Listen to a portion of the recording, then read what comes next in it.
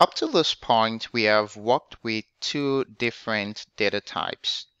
We have used a numeric data type in which we use the integer, the int data type, and we've also worked with the string data type in which we use the varchar for string characters. The next data type we'll look at is the date and time data type. The date and time data type is used to store information about date and time.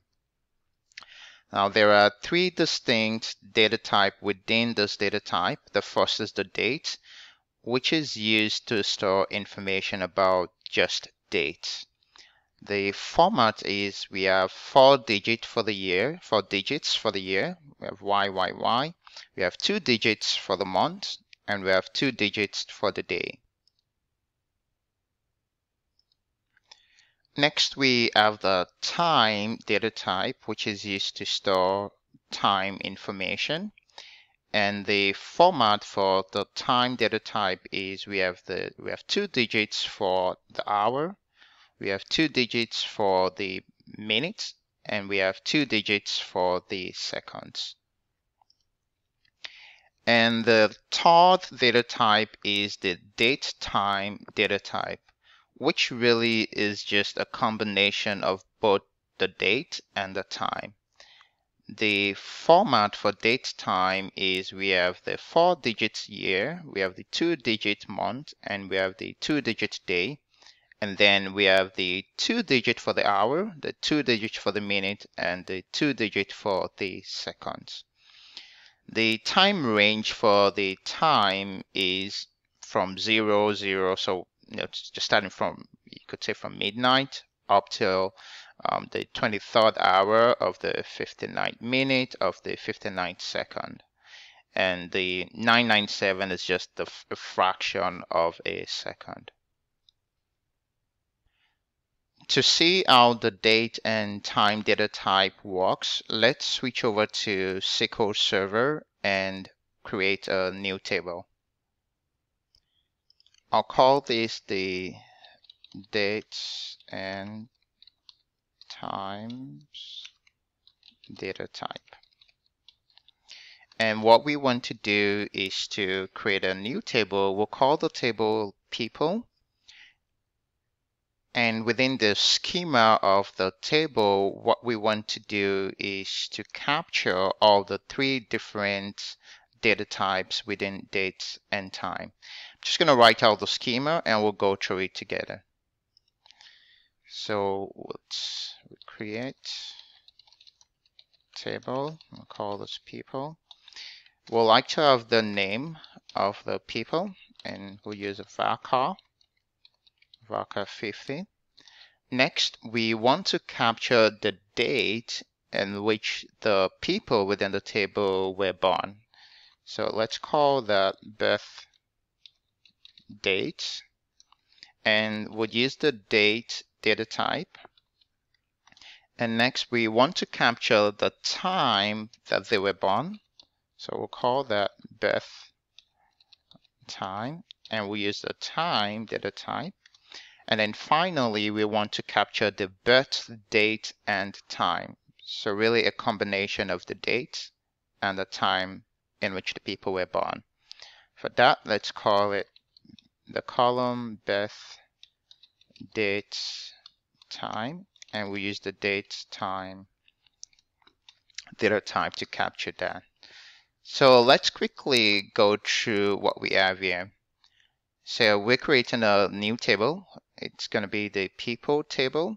We have the name, quite familiar with that data type, varchar.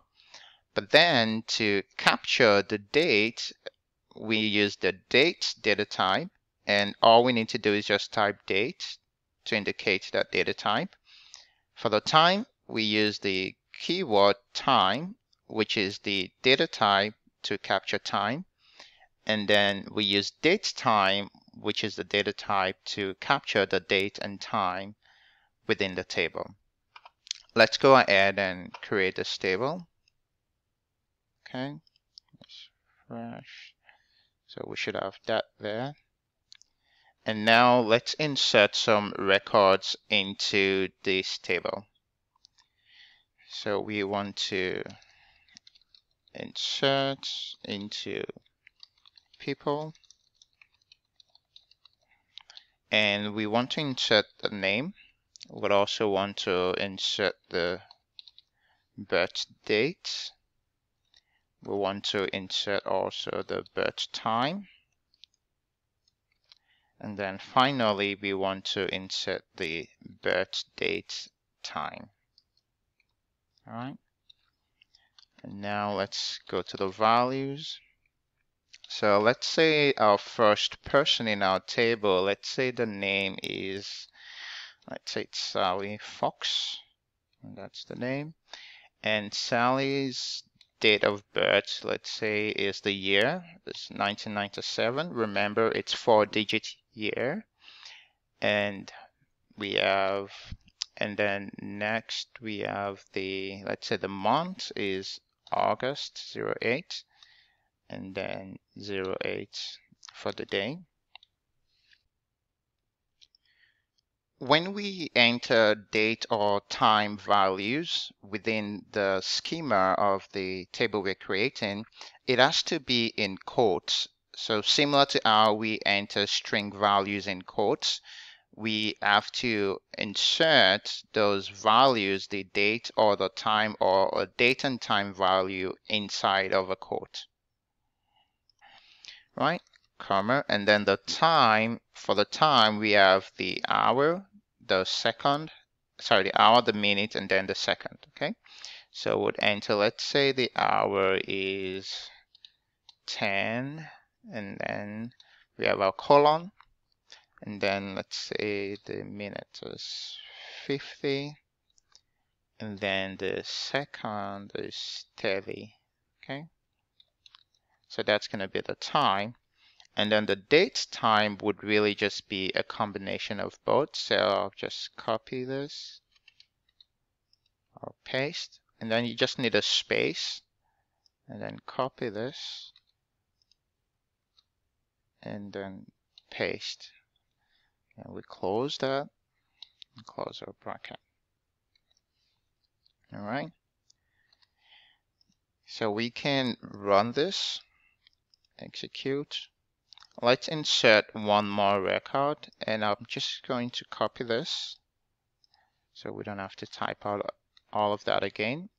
And now let's change the name. Let's say second person as Amanda Perry, and Amanda's date of birth, let's say 1998, and we'll make the month 02 and let's say 05. Okay, and the time, let's change the time to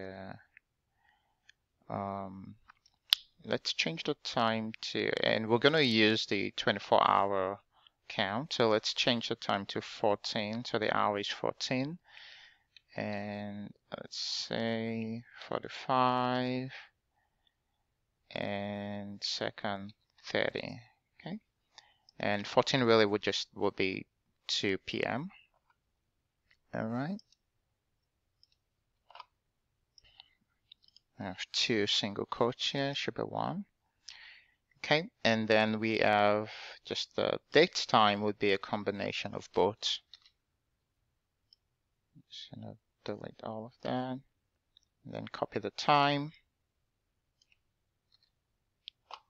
And just make a space, and then we can paste the time. Now let's insert this record as well. So now we have 2 records. Now let's print out our people table to see what that looks like.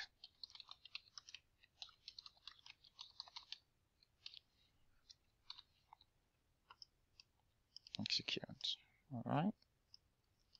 So what do we have here? So if we look at our table, we have for Sally Fox, we have the birth date showing as the date, just the date.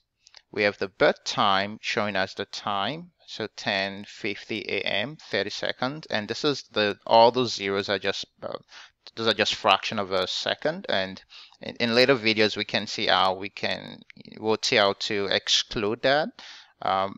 But it is printed when we enter the information initially, just to show that in case we want to add a value, a fraction of a value into that time, we're able to do that as well. And then we have the date time, which is a combination of the date and the time, and the same thing for Amanda Perry.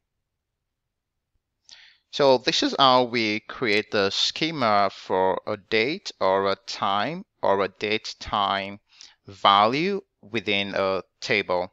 In subsequent videos, we'll begin to see how we can begin to tweak and use different parts of the date time or the date to retrieve maybe just specific information. If we could decide to just retrieve the year, if we want to just retrieve the month from the full date time, we can do that as well.